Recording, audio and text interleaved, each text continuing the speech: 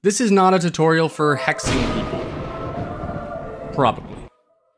Today, we're gonna learn about hex and see why it makes our lives so much easier when we wanna use a bunch of binary for things. Like, I don't know, RGB values for instance? When you have a lot of binary together, say for like a 32-bit integer, it can be really difficult to read. That's like 32 ones or zeros beside each other. It's hard to read that right away. This is where hex can come in. Hex allows you to convert 4 bits into a letter or a number that is only a single digit. So you can go from a 32-bit integer to only 8 letters or numbers, and you lose no information. Pretty awesome.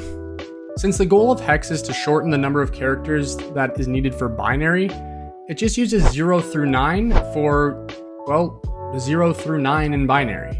Although once you get to 10, which is 1010, surprise, surprise, 10 is 2 digits.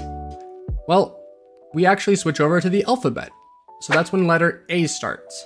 Then we go all the way to 1111, which is 15, and that is the letter F.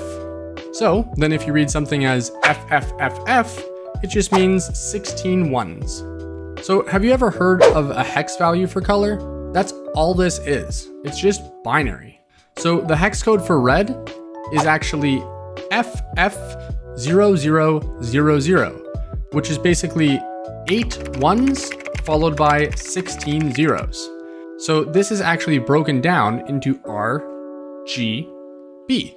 So it's 100% red since the first 2 parts of the hex are full ones, or FF. Then it's 0% green and 0% blue, since the rest are, well, zeros.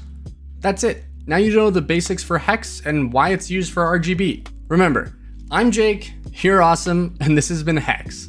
Thanks for watching. Cheers.